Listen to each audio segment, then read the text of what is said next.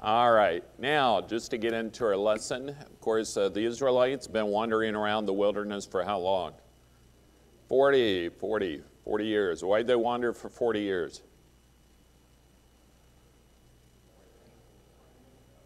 Okay, they went against God. And remember the spies? The spies said, hey, we can't take the land. But, of course, after the 40 years, what were they doing? Taking the land. So they had learned at least that lesson. And really what we'll look at today, they're about ready to go into the land. And Moses, let's go over to Deuteronomy 34. Moses basically leads them. He didn't get to go into the land. Why? Do you remember? Struck the rock, okay? Disobedience. It's really, the Lord's in control. When you think about it, it's kind of wow. After all those years, he did that one mistake. Oof. And wasn't able to go in the land because of that. I mean, can you imagine, humanly speaking, Moses, I'm sure he desired what? Finish it off. Let's go into the land. And, you know, because a lot of times that's how it is. You like to finish things off, right? Especially something like that. And, of course, who leads them into the land? Joshua. All right, Joshua. And so you look at Deuteronomy 34. Moses went up from the plains of Moab to the mountain of Nebo to the top of Pisgah that is over against Jericho. And the Lord showed him all the land of Gilead unto Dan, all Naphtali, land of Ephraim, Manasseh, and all the land of Judah, utmost sea. Okay. In the south, in the plain of the valley of Jericho, the city of the palm trees unto Zoar. And the Lord said to him, this is the land which I swear unto Abraham and to Isaac and to Jacob, saying, I will give it unto thy seed.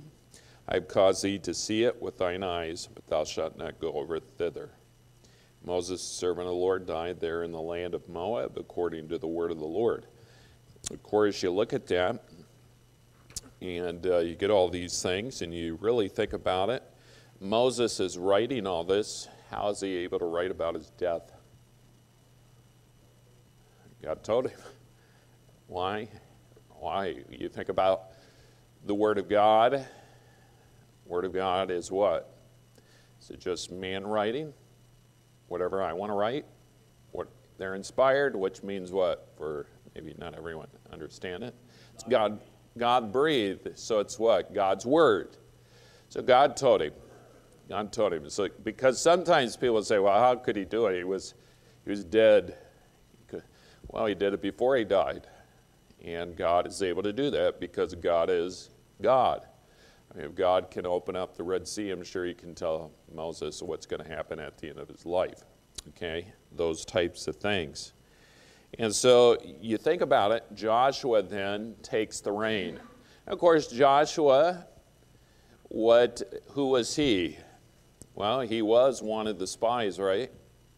And he wanted to take the stand. He said, hey, let's go into the land. And because of that, God blessed him. Not only him, but God blessed who else? Caleb, Joshua and Caleb. Joshua, Caleb. And so really that's what we'll be looking at. Looking at the historical books. There are 12 books that are the historical books. Joshua all the way through Esther.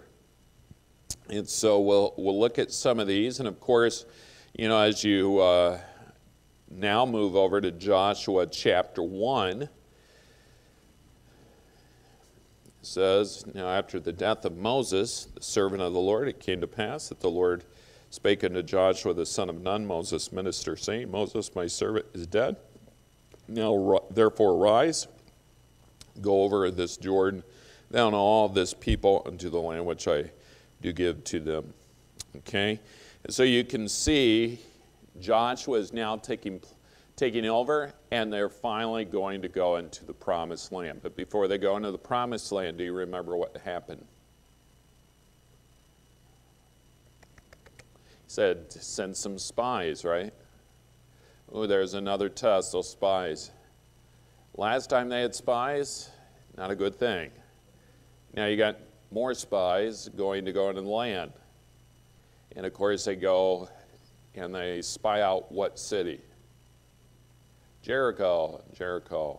And of course we have the story of Rahab. But probably some of the most famous verses of Joshua would be in chapter 1, verse 6. Verse 6, you think about that, it says, "Be strong and of good courage, for unto this people shalt thou divide for an inheritance." It says there, "Be strong and of good courage." And a lot of times we'll see that it talks about, being strong. Verse 7, you see that, strong, very courageous. Another verse there, many of us know, verse 8, "This book of the law shall not depart of thy mouth, but thou shalt meditate therein day and night." So those are some things that God is telling Joshua to do. And of course, as he obeys, and we think about Joshua, really nothing negative against Joshua throughout all of Scripture. Joshua many times is also a picture of who? Jesus Christ. Okay? And so these are some things that we want to remember. Now, we'll have a little video that we'll watch. I figure it would be a little different today.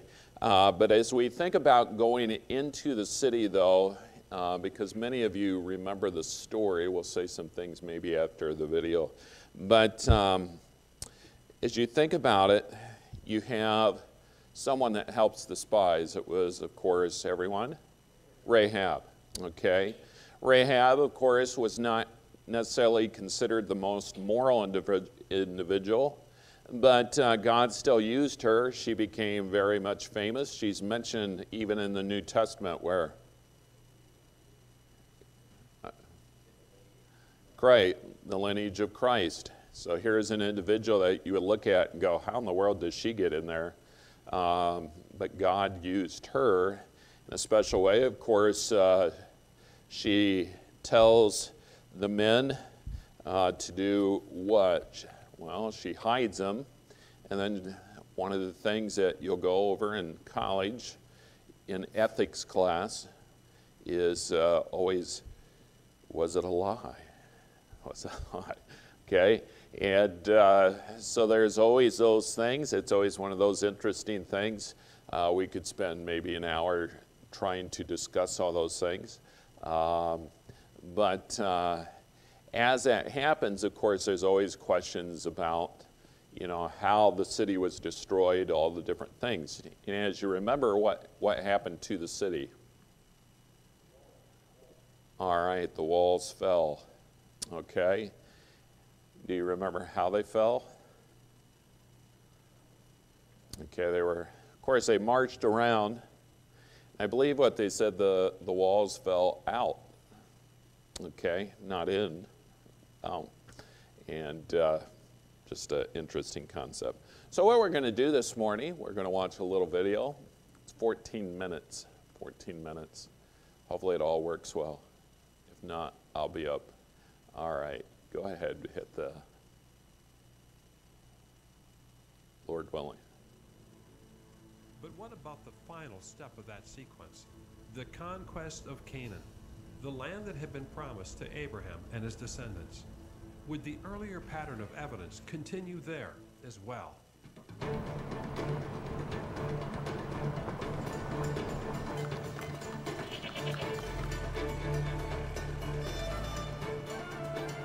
The children of Israel leave Egypt. They travel to Mount Sinai, where they received God's law and made a covenant to be his people. Then after 40 years of wandering in the wilderness, Moses transferred his authority to Joshua and ascended the heights of Mount Nebo, and there he died. The Israelites had been waiting centuries for the promise to be fulfilled, and now it was Joshua who would lead them in their conquest of Canaan. The land of Canaan was very different from Egypt. It was a land ruled by many independent city-states with names like Hatzor, Jericho, Hebron, and Arad. The history of these cities has been divided into two major time periods: the Middle Bronze Age, matching Egypt's Middle Kingdom, when they were thriving and fortified by high walls. Then a sudden destruction and burning came upon the land, leaving those cities in ruins and bringing in a new period known as the Late Bronze Age, matching the time of Egypt's New Kingdom. Archaeologist Norma Franklin represents a large group of scholars that sees no evidence for a biblical conquest of the Promised Land. As an archaeologist, I hate to disappoint people, but we have no evidence for a single mass migration of people from one country over a period of 40 years wandering and coming into another country. There is destruction. Amazing destructions. None of them actually fit one another. They all happened within 100 years, but not overnight. Not what you'd expect in, Joshua didn't live that long if he existed, okay. First and foremost, many places which are mentioned in the Joshua, in the conquest story, specifically mentioned, as major places in Canaan, were excavated. And no evidence for a city in the Late Bronze Age has ever been found. And I'm speaking about major excavations. And we are speaking about many sites. It's systemic. It's not only a single site. This is a serious problem for the conquest, if it really happened in the Late Bronze Age. But again, what if it happened in the earlier Middle Bronze Age? It seemed only logical to begin by looking at the key site of Jericho, the first city the Israelites are said to have destroyed. And we know exactly where that was. Major archaeological excavations at Jericho began with a German team in the early 1900s led by Ernst Sellen. This was followed by a British team headed by John Garstang in the 1930s. At the time of their digs, both Sellen and Garstang believed they had uncovered a layer of destruction that matched the biblical story. However, things took a dramatic turn when Kathleen Kenyon dug at Jericho in the 1950s. She demonstrated that there was no evidence for a destruction of Jericho matching the biblical account because she dated the demise of the city much earlier. A wave of skepticism began to sweep across the field of archaeology. In an instant, Kenyon's discoveries at Jericho had undermined the entire Exodus story. She was expecting that if there was any evidence there at all, it would be in what we call the Late Bronze Age. And it simply isn't there. If the Israelites had arrived in the 13th century, they'd have found almost nobody there, no walls to collapse. It just wouldn't have fitted the biblical narrative. So her excavations helped to compound this very negative view that was developing, not just from Jericho, but from other sites as well.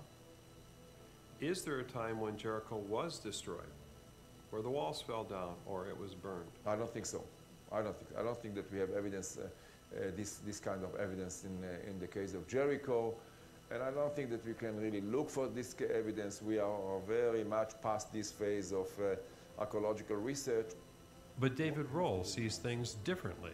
If people are telling us that there was no Jericho at the time that Joshua conquered the Promised Land, and therefore Joshua is a piece of fiction, and therefore the conquest is a piece of fiction, and then probably Exodus is a piece of fiction as well.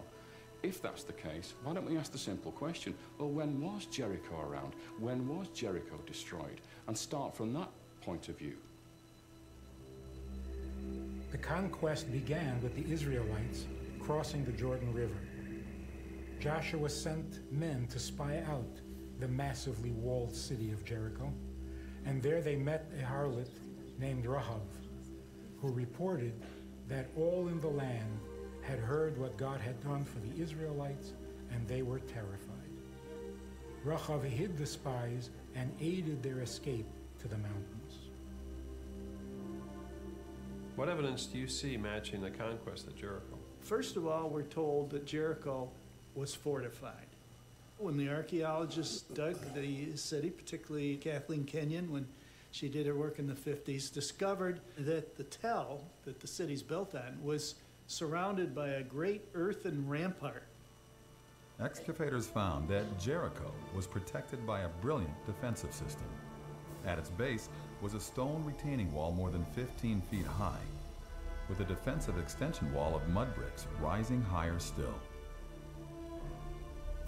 Beyond this was the rampart, a steep slope covered with a slick surface of white plaster, where attackers would have been exposed to arrows and slingstones from above. At the top of this rampart was the main city wall, also made of mud brick, this one more than 25 feet high and 10 feet thick. Imagine the dread and the desperate panic of the people of Jericho. Day after day for 6 days, the people of Israel are walking around their city with the Ark of the Covenant and the sounding of ram's horns. Then on the seventh day, they encircle the city 7 times, and the priests give a long blast on their horns. The people let loose with a mighty shout. The walls come tumbling down.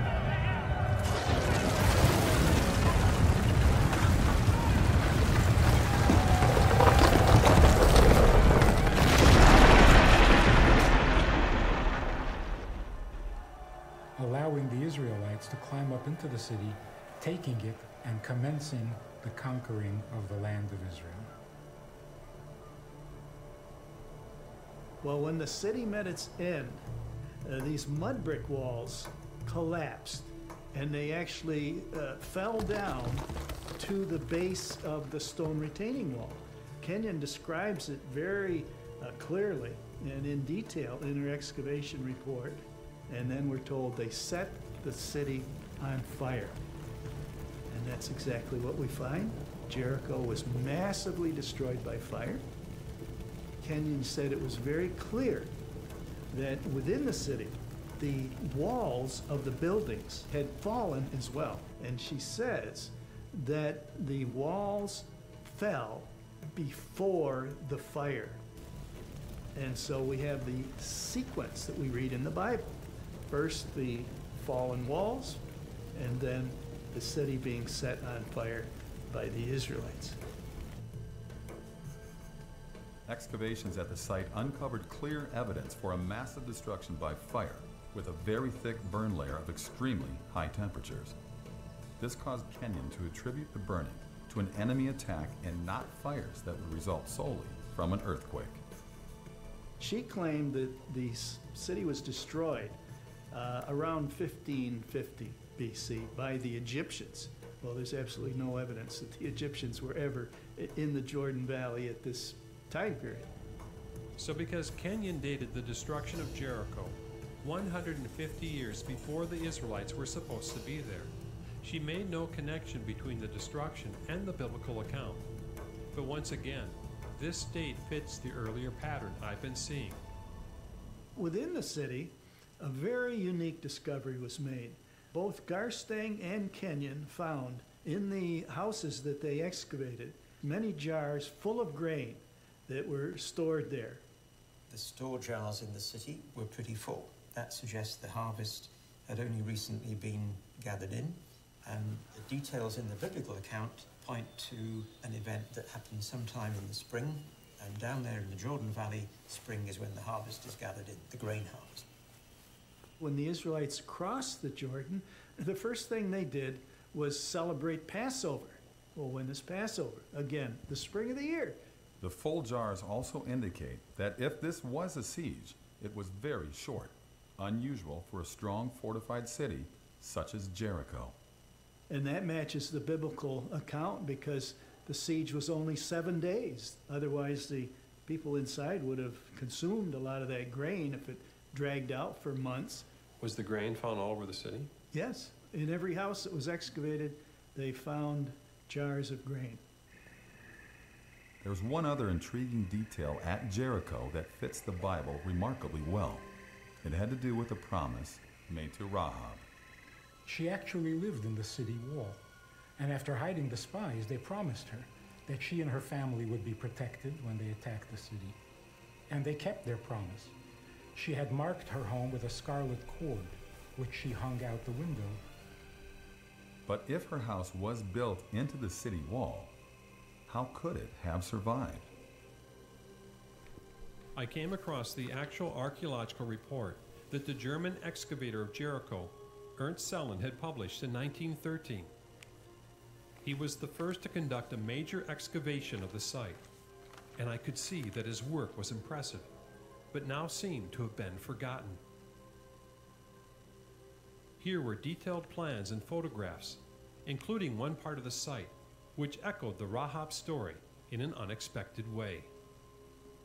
The Germans found that in this one short stretch on the north side of the city, there were houses built on the rampart between the lower city wall and the upper city wall, and some of those houses were built right up against the lower city wall. They found that the city wall did not fall in this area.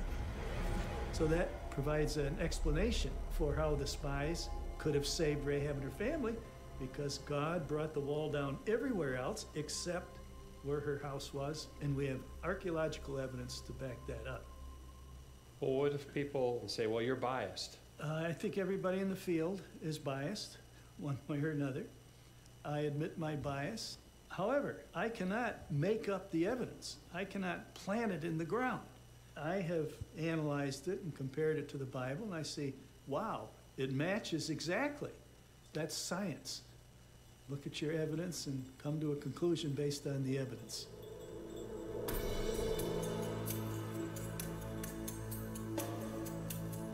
Archaeologists have uncovered a city with high fortification walls that fell down. Evidence that the city was intentionally burned after the collapse. Storage jars filled with charred grain, evidence of a short siege in springtime. And a section of houses within the wall, miraculously preserved, just as in the biblical account. According to the biblical account, Joshua spoke a curse against anyone who would rebuild the city of Jericho. And the archaeology shows that after the destruction, the city of Jericho was indeed abandoned for centuries. But of course, this all happens in the wrong time in the view of most scholars. Bryant Wood believes that Kenyon misdated the pottery at Jericho, resulting in a wrong destruction date. He, along with Charles Ayling, believe that the conquest occurred around 1400 BC using the conventional dates for Egypt and Canaan. However, David Roll and John Bimson have a different idea. They propose that Kenyon came to a wrong destruction date at Jericho because the dates assigned to the Middle Bronze Age are not correct, and these dates for history need a major adjustment. Regardless, all these scholars agree that Jericho was destroyed in a manner that matches the story of Joshua and the Israelites.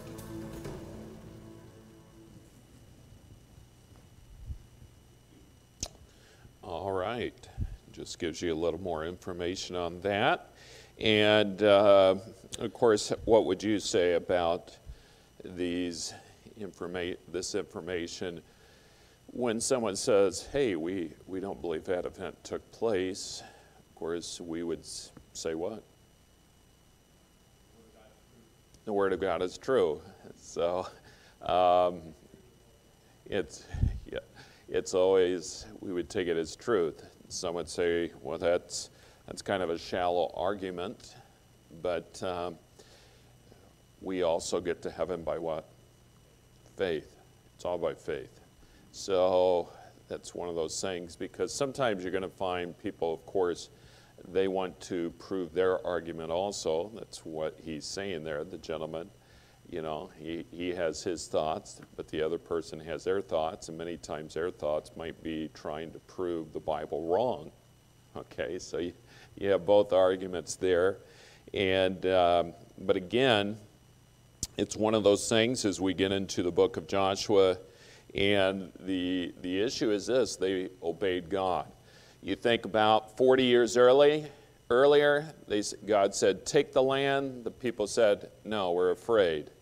Now you've got these spies going in, and of course, as you could see, the city of Jericho, what kind of city was it? Well, it was pretty complex, wasn't it? If you were a soldier, I don't know about you, but thinking about, okay, I'm going to go over that first wall, and then I get to run up the next wall with arrows being shot at me. That sounds exciting. Not too exciting. But God, of course, did a miracle. And that also takes a step of faith, doesn't it? How does it take a step of faith? Well, just imagine. All right, guys, let's all line up. I want you all line up, and we'll all start marching, you know, and we're walking around a city. What's going through your heads? Crazy. Waste of time. All right? I've got better things to do.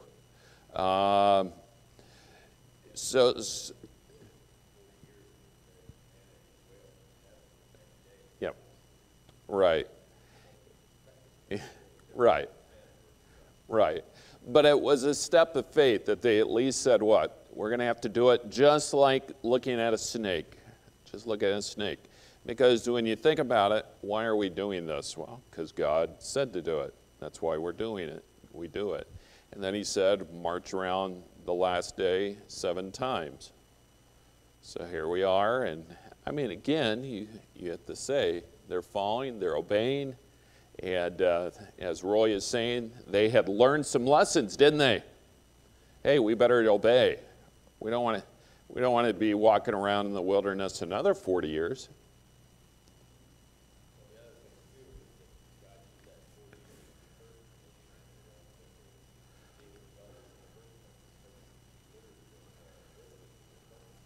Right.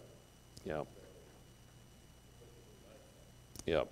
So and that's really what happens. And think about your own life. I think for all of us, you know, have we done foolish things? Yes, we've done foolish things, just like the Israelites. Hopefully, with time, we do what? Learn. Learn, just like the nation. So when God says march around, even though humanly speaking, it might sound like, hey, this is kind of a foolish thing, they just say what?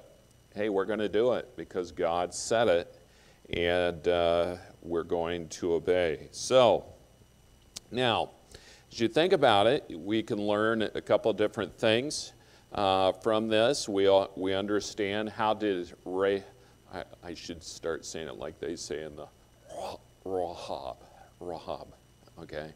But Rahab, how did she demonstrate her faith? Again, most of us know the story. Maybe not everyone does, but she, of course, demonstrates her faith how?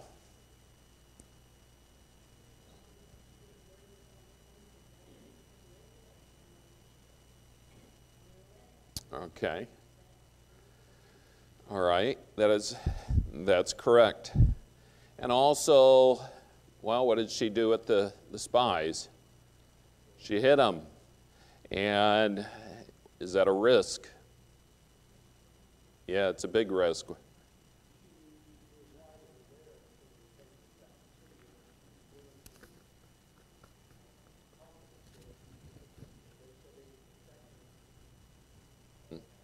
Right. Yeah. And she hides them, and that's a risk of life, right? Because what happens after she hides them? Well, the soldiers show up. Okay? And so she had to make that decision, hey, I'm going to help these guys. And she was willing to help them. Why? Well, Terry kind of said, but as you remember, they knew what the Israelites had done. Okay? They had heard what had been happening in the days before. And so she of course, took that. And that's how, she demonstrates her faith. Now, how did the spies demonstrate their faith?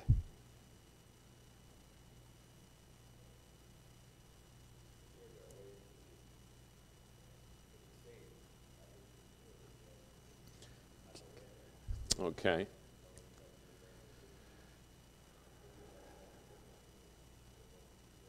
That's correct. And so also just going, as you think before they had not followed, but here they're willing to follow. Now, you think about Rahab, we don't want to spend too much time on this, but when is it right or acceptable to tell a lie? It's always one of those, as I would say, I remember in college, spent a day looking at this. When is it right to tell a lie. And, you know, there are some thoughts about it. You never really see, just so you know. Well, let's go to Hebrews chapter 11. Hebrews 11. And of course, Hebrews 11 is known as what? Okay, it's the faith chapter. And of all these individuals that are mentioned about their faith. And let's look at verse 31.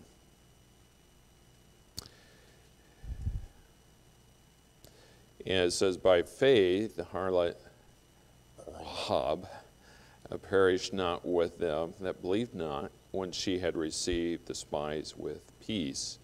And of course, you know, a couple things as you would read about Rahab. Really, nowhere in Scripture commends her lie or what she said. As you see, what is it always, like in verse 31, what does it talk about? About hiding the spies. Doesn't say anything about her words, different things like that, so as you go through it. And of course, as I would say, there could be many thoughts on it. Of course, we don't have time to debate these types of things. But you know, there are a lot of things, of course, for her. Even in James chapter 2, verse 25, it talks about Rahab had demonstrated her faith, and even in James. But also we could give a lot of verses just about lying, because we would also say, hey, lying is wrong. Yes, sir?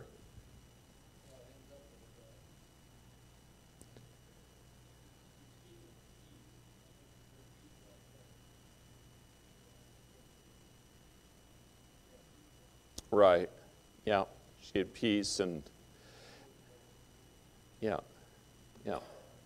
And I think it was, you know, and that's where you get into it. She followed God. She took those steps of faith.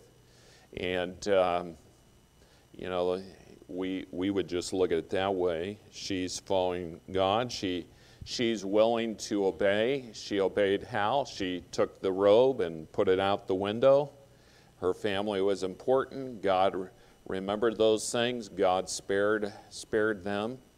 And, you know, there's always that wonderful picture, because you always see the scarlet robe that goes through even there. And that's, of course, one of the wonderful things about that picture. And so, wonderful story.